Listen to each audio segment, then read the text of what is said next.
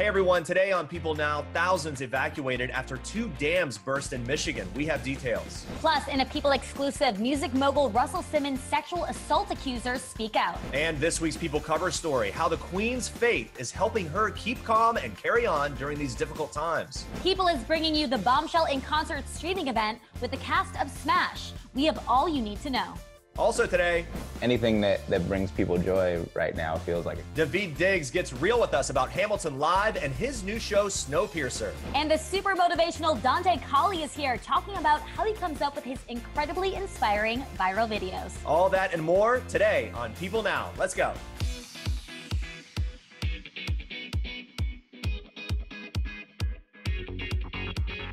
Hey everyone, welcome to People Now. Happy Wednesday. I'm Jeremy Parsons here in New York. It's nice. We're midway through the week. I'm feeling good. Andrea, how are you? I'm great. Yeah, it's nice out here too. Feeling good in Wisconsin. By the way, I know you've been busy with making some wild videos on the gram. Oh yeah. We did put this video up. The Three Witches of Random Lake. That's where I live. Random Lake. It's a real town. Yeah, it took us maybe 2 months to do. It was a lot of jumping, some editing by my sister, but it was fun. A lot of editing. That took some time. That was very impressive. You guys should check it out on Andrea's Instagram. But there's a lot to get to today. We actually begin on a serious note. Here's what you need to know and what's trending for today. Thousands of people in central Michigan are under evacuation orders due to life-threatening flooding after two dams breached Tuesday night following days of heavy rain. According to CBS News, the National Weather Service issued a flash flood warning for areas close to the Tittabawassee River after the dams experienced catastrophic failures. Michigan Governor Gretchen Whitmer declared a state of emergency Tuesday night. She urged nearly 42,000 people to evacuate while maintaining social distancing guidelines amid the COVID-19 pandemic. Governor Whitmer encouraged residents to either go to a family member's home who lives in a different part of the state or go to one of the shelters that are open. She warned that downtown Midland could be under approximately 9 feet of water. Wow, shocking to hear that. And according to the New York Times, this was the second time in 24 hours that residents were urged to evacuate. The National Weather Service first ordered evacuations after 4 to 7 inches of rain flooded that area on Sunday and Monday. CNN reported on Wednesday morning the Tittabawassee River surged past its record Midland mark of 33.39 feet and is continuing to rise. It is projected to crest around 38 feet by 8 p.m. Governor Whitmer acknowledged that to go through this in the midst of a global pandemic is almost unthinkable. She added, quote, "But we are here, and to the best of our ability, we are going to navigate this together." Matt Lauer is claiming he was falsely accused of rape. It's in a new op-ed published Tuesday for Mediaite. He's also slamming Ronan Farrow's reporting in the best-selling book Catch and Kill, Lies, Spies, and a Conspiracy to Protect Predators. Now, in that op-ed, Lauer acknowledges having an inappropriate relationship with a fellow employee in the workplace, but insists that it was entirely consensual. He denies former NBC News employee Brooke Neville's allegation that the two had non-consensual sex. He claims that Farrow did not fact-check some of the allegations in an effort to sell books. Lauer points to the fact that Neville didn't use the words rape or assault while filing her complaint with NBC in November of 2017. He writes that he was disappointed but not surprised that Farrow's overall reporting faced so little scrutiny until a New York Times piece was published on May 17th, which criticizes Farrow's reporting and fact-checking. Lauer reveals it was that piece that prompted him to move forward with his own findings. Farrow reacted to these claims on Twitter, writing that Lauer is just wrong. He also responded to the Times article, tweeting, "I stand by my reporting." Lauer says that he tracked down 3 people who should have been witnesses for Neville's account. He claims to have contacted the man that she was dating at the time, whom she says she cried to about an alleged incident. Lauer says Farrow never reached out to this man.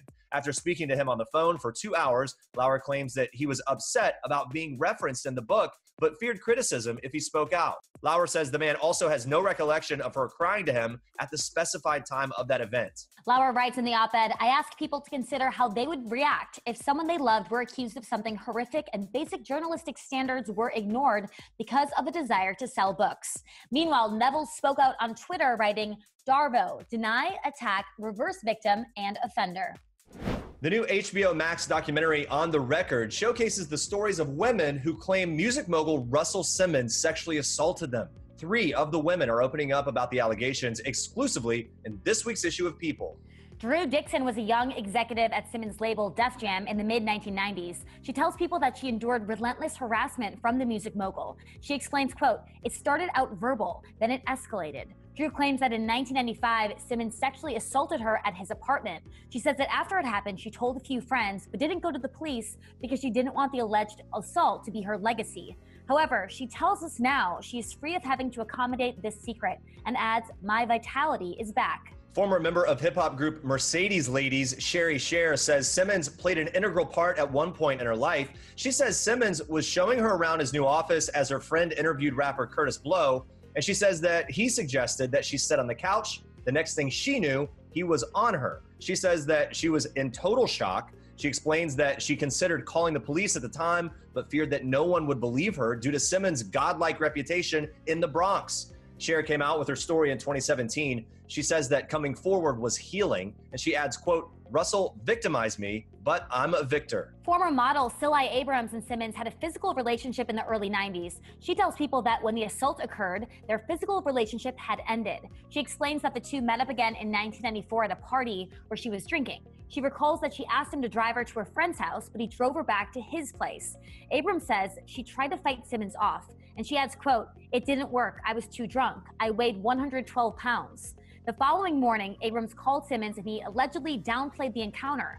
That day, Abrams attempted suicide by swallowing pills. She says she remembers thinking, "I had $30 to my name. He had 30 million. I didn't have a chance in hell to go up against him. I got sober, left the industry, and spent a lot of time in recovery groups." You can see more from On the Record when it premieres May 27th on HBO Max. And if you or someone you know has been sexually assaulted, please contact the National Sexual Assault Hotline at the number below, or you can go to online.rain.org.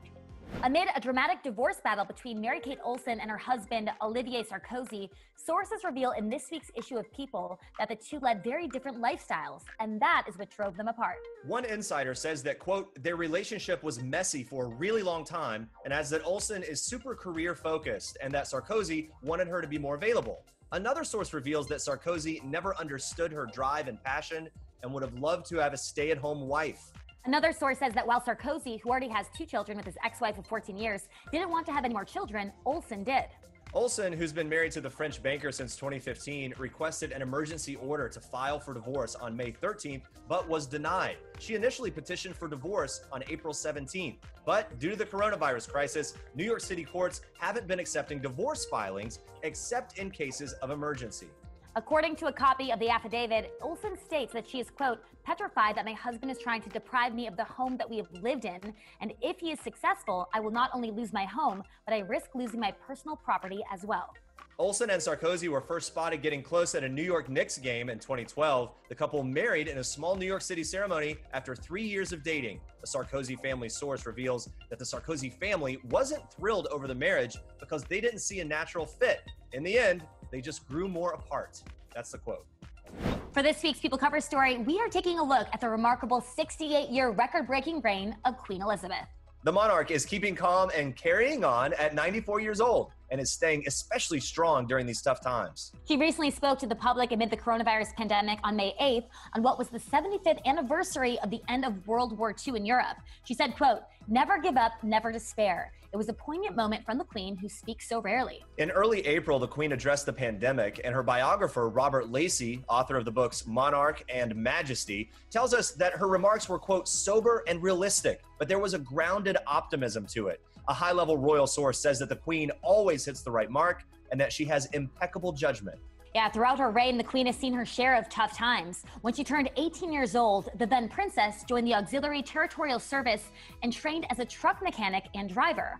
Also, during her wedding to Prince Philip in 1947, she stood in solidarity with post-war Britons undergoing clothing rationing. She used coupons to help buy her wedding gown.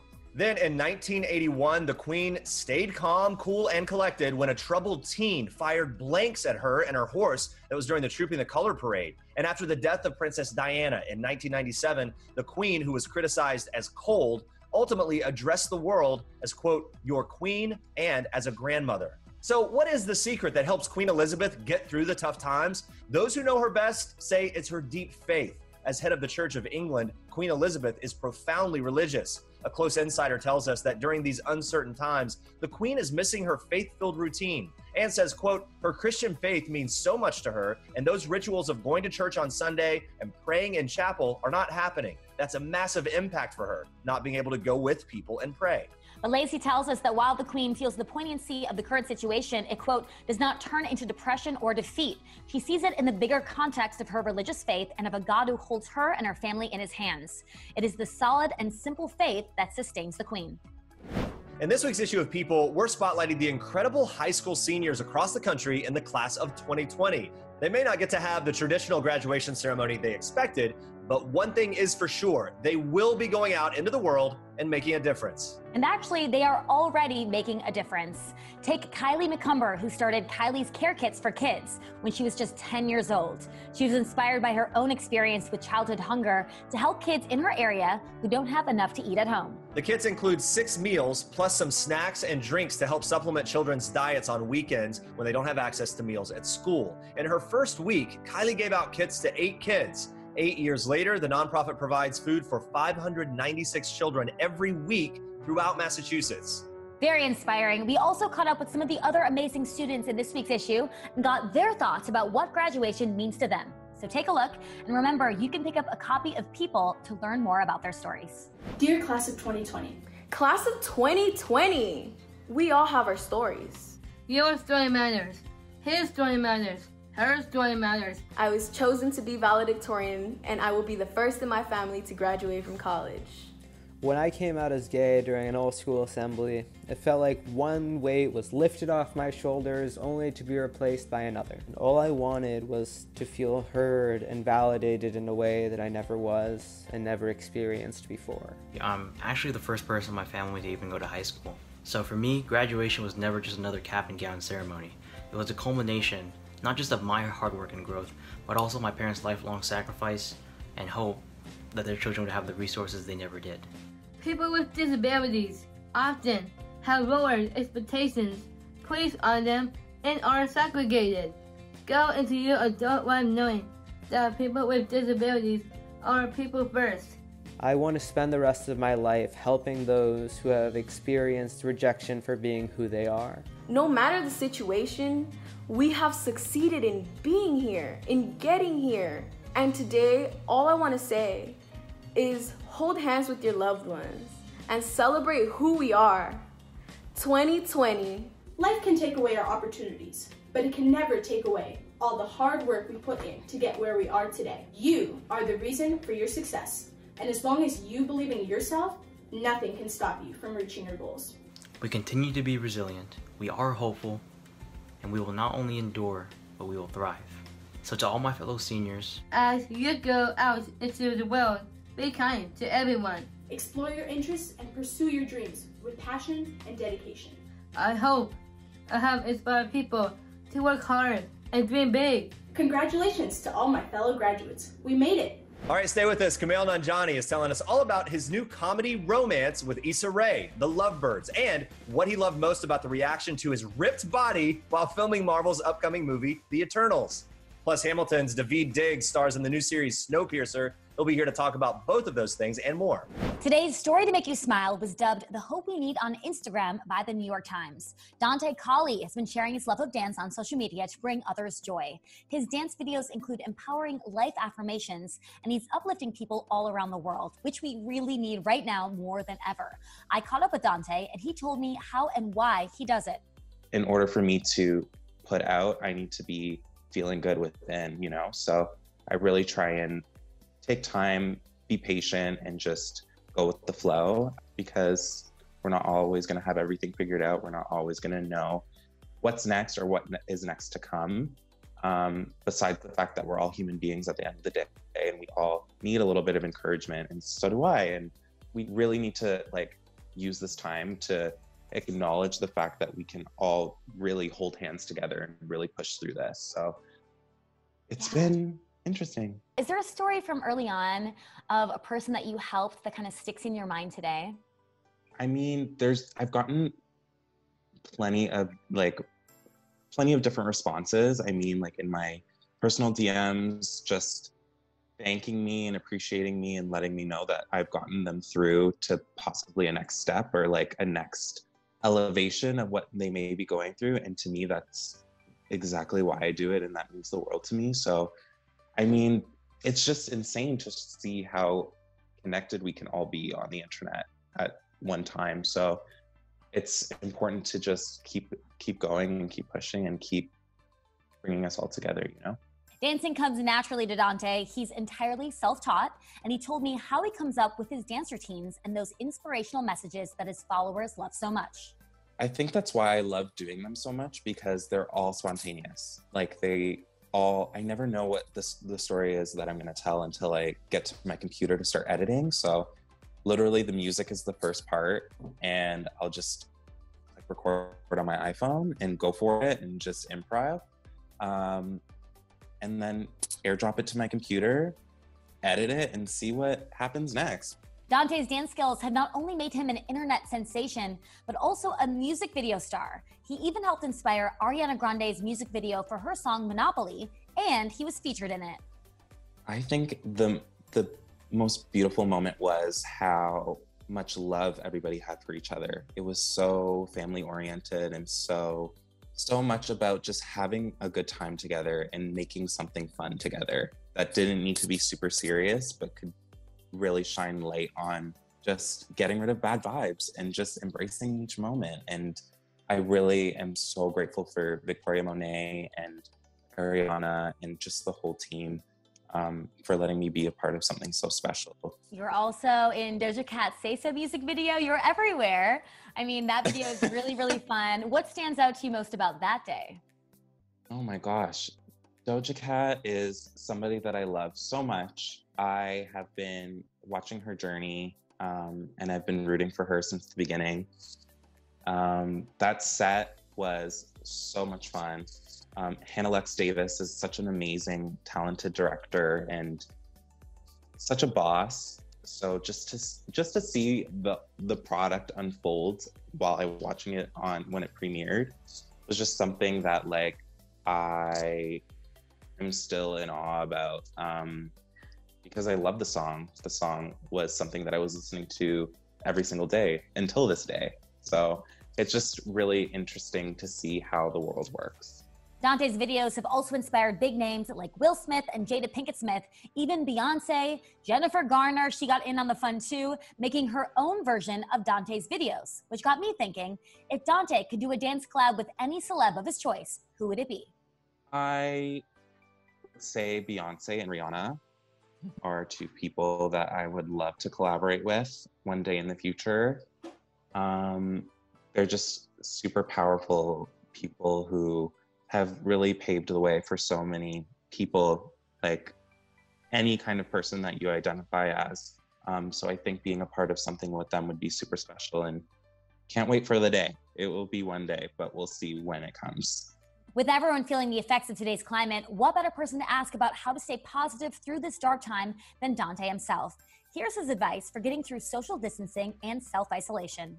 I would say take your time. I think, you know, there's been a lot of things going around or being passed around online where productivity is something that you need to maximize on while you're in lockdown. And I think getting up and getting your day going is just as productive as like doing something. Like there's productivity that lies in different ways where it doesn't have to be in the form of a product. It can be the form of just you taking on your day for yourself. Like maybe doing a few stretches, maybe going out for a quick walk by yourself. Like that is productive.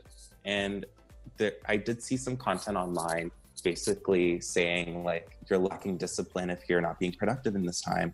And that's totally not the case. We all run at different times and run on different time zones. Like even for me, I will go to bed at like 5 o'clock in the morning. Oh my goodness, what are you doing till 5?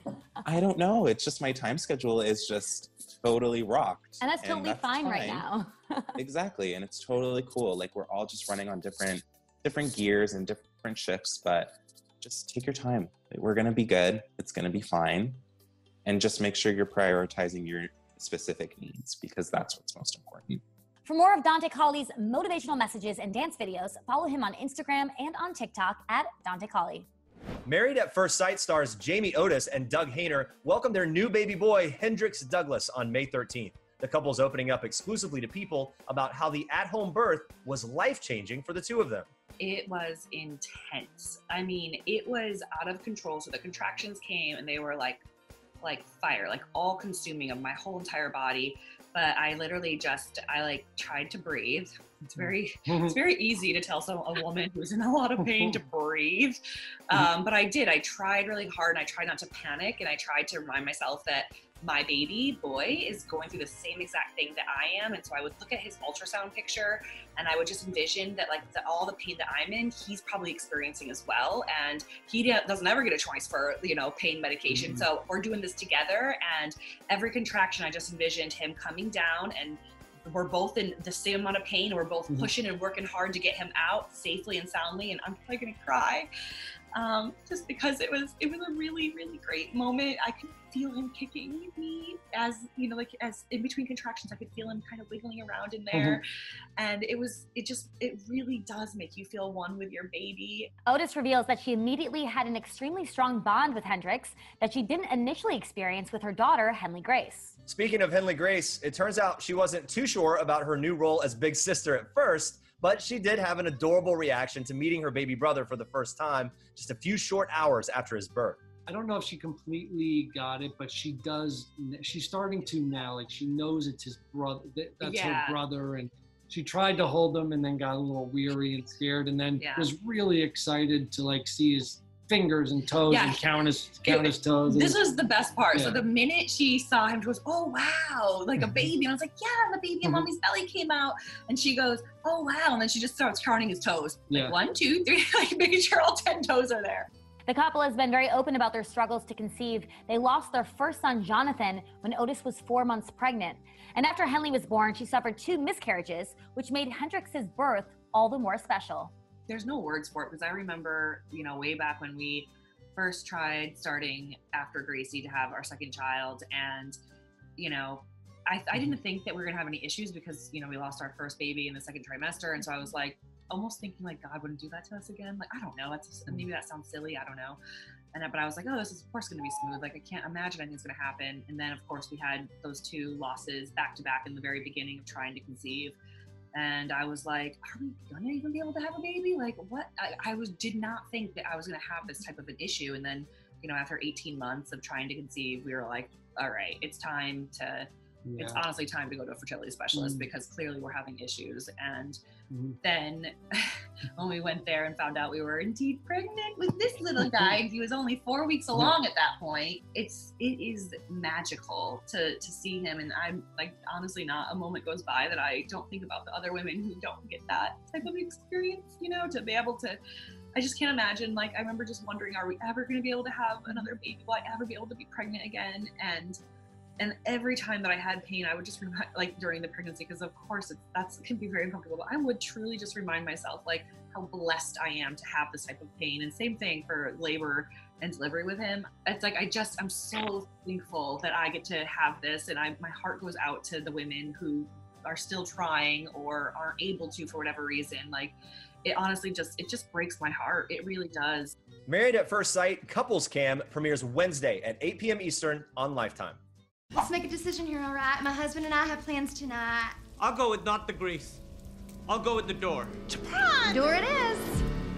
Tell them what they've won. Jabron, plant your feet! Stop it! Leave them alone! Open the door.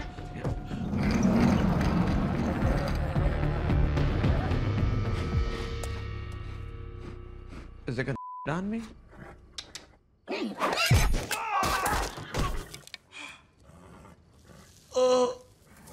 The Lovebirds is a new romantic comedy in which a couple on the verge of a breakup get embroiled in a murder mystery. It stars Kumail Nanjiani and Issa Rae.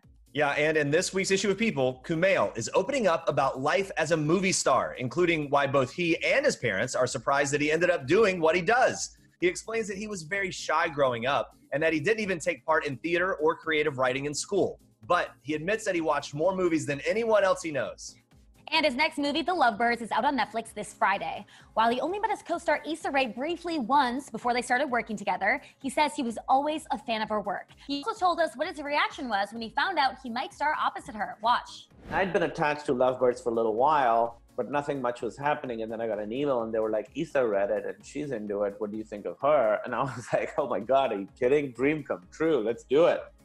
So I didn't meet Issa until she was signed on to the movie. And I think we immediately hit it off. I feel like there was no like moment of awkwardness or hesitation or anything. I think we got really close really, really quickly, working on the script, working on our characters, and just became like, I think, really, really tight. And I feel like over the course of the entire movie, we really were a unit. We really were together. I gotta say, they look good together. The Lovebirds was set to release in theaters back in April, but it got pushed back because of the pandemic. Then Netflix picked up the rights to release it on their streaming platform instead. Kumail is thrilled by that decision, saying he and Issa just want people to see it. Another of Kumail's projects to be delayed, Marvel's Eternals. But lucky for pretty much all of us, it wasn't delayed until after Kumail got totally in shape for the role. So you might remember this picture he posted to Instagram back in December. Fans were amazed at how ripped he got. Now he tells us he's continuing to do his Marvel workout to stay in shape during isolation. He admits working out is the only thing tethering him to sanity during this crazy time, and he revealed to us his favorite thing about people's reaction to his new physique.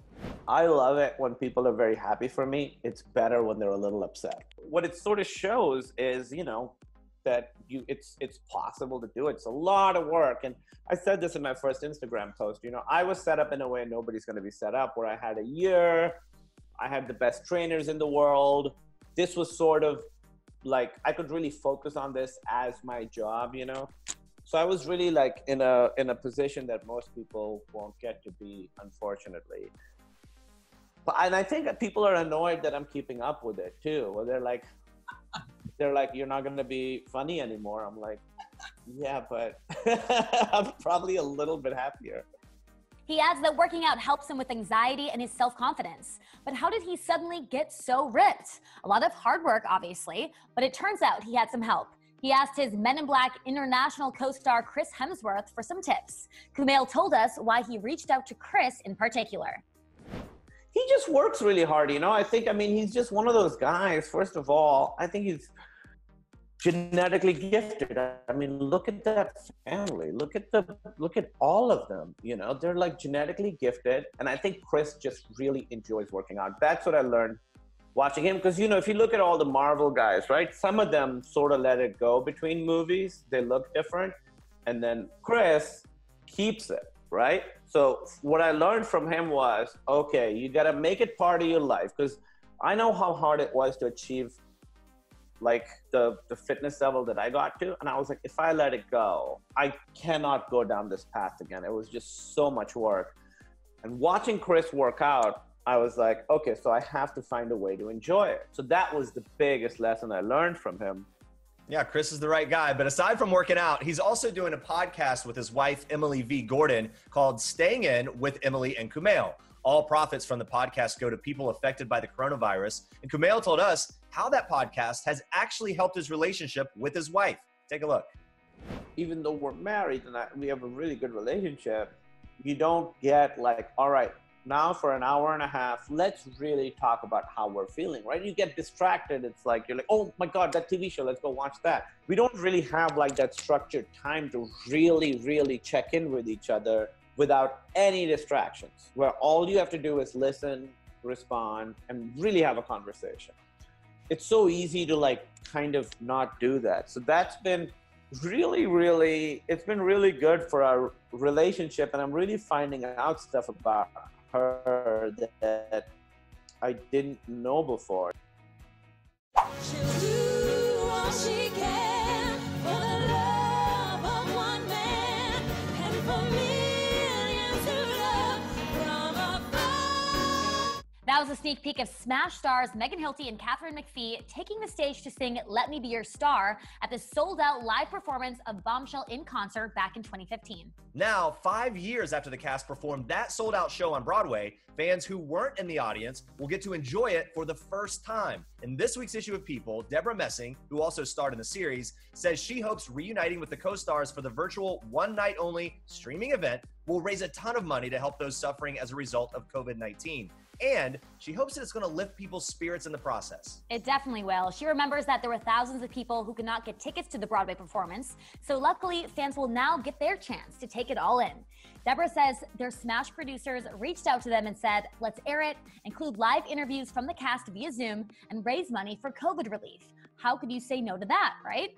Here's how it'll all go down. The performance will be introduced by Renee Zellweger, and during intermission, there'll be a live reunion with the show's original cast, including Will Chase, Jack Davenport, Megan Hilty, Jeremy Jordan, Catherine McPhee, Leslie Odom Jr., Krista Rodriguez, and many more. The concert and reunion will stream Wednesday night beginning at 8 p.m. Eastern exclusively on People.com, PeopleTV, and People's Facebook and Twitter. Funds will benefit the Actors Fund, which has been helping artists in need amid the coronavirus crisis. To donate, visit actorsfund.org and be sure to follow along with the hashtag #BombshellInConcert.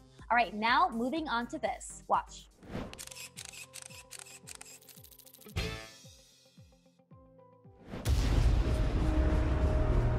What do you see when you look at this train? 3,000 odd souls surviving on a planet determined to freeze all life in place. And is not thanks to chance or fate. It is because of order. All this, you can't even share. TNT's latest post-apocalyptic sci-fi thriller, Snowpiercer, centers on the last remaining humans who inhabit a moving train circling the globe. There's a divide in class, social injustice, and politics of survival that play throughout the series. Daveed Diggs stars as Andre Layton, a homicide detective in the thriller based on the graphic novel by the same name. It was also made into a critically acclaimed film by Oscar-winning South Korean director Bong Joon-ho, who executive produced on the series. Daveed shares what it was like to work alongside him. He was on set a couple of times. We got to meet, and he sort of walked through and gave his seal of approval on everything that was happening, but such a nice guy, and just like seems just genuinely interested in the process and not trying to like invade it at all or anything. Just he seemed really happy to be there and interested in walking around, just seeing how, you know, every piece of art is a problem to be solved, right? Basically, like you're trying to tell this story and it's kind of a math equation. Like, what are the different variables you need to wrangle in order to tell this story? And so he seems like just thrilled to see how somebody else was dealing with that. Daveed has starred in a number of television roles. His first major role was on ABC's hit sitcom, Blackish. He reveals that he's learned a lot about the process of making television and shares what his favorite thing about it is. There's this conversation between actor and writer's room that happens often over great distances and certainly over spans of time where the first thing is a script. I get that. All of us get that. We interpret it. I might make a choice that no one had intended for me to make, but for some reason it works. And now that's canon. Now that's something that Layton does. I might not have even been aware that I did it, but now the writers are like, oh, I like that. I'm gonna write that into every scene. I noticed this, the first real TV I ever did was Blackish, and I got the script. I showed up on set my first day, I had no idea what I was doing, but I had this idea in the first scene that we were shooting that it would be really funny if Johan, my character, stepped on Dre's couch. Like, so I'd like just walked over the back of the couch, and so he's like such a hippie, and I'd like sat cross-legged on his couch, and I knew that that would make Anthony Anderson's character furious, but that's kind of like their vibe anyway. And then they started writing that into every episode. Like, one was there, it's like, make sure you walk over the couch. So, so there's this conversation that's happening, and then they get new ideas inspired by your ideas and write those, and then you see the script and you're like, I never thought of that, but that's cool that he would do that. So that's my favorite part about it. Daveed is best known for his Tony and Grammy award-winning dual roles of Thomas Jefferson and Marquise de Lafayette in the Broadway sensation Hamilton. It was announced that the live recording of Hamilton will be coming to Disney Plus on July 3rd. Very excited for that. Daveed reveals that it was a surprise to him as well. So is he ready for a wave of new Hamilton fandom to hit? Watch. It never really died down. So, I think it's just a continuation, which is nice. I mean, I hope, anything that brings people joy right now feels like a good thing, and people seem genuinely excited about it. So that's great. For more Daveed Diggs, watch Snowpiercer, Sundays at 9 p.m. Eastern on TNT. All right, coming up tomorrow, the Extreme Mini Golf Series Holy Moly is swinging into its second season. Commentators Rob Riggle and Joe Tessitore are telling us more. Plus, Catherine Reitman, creator, showrunner, and star of Netflix's Working Moms, joins us to talk about her show, motherhood, and so much more. So funny, so great. Thank you so much for watching. We'll see you tomorrow. Bye, guys.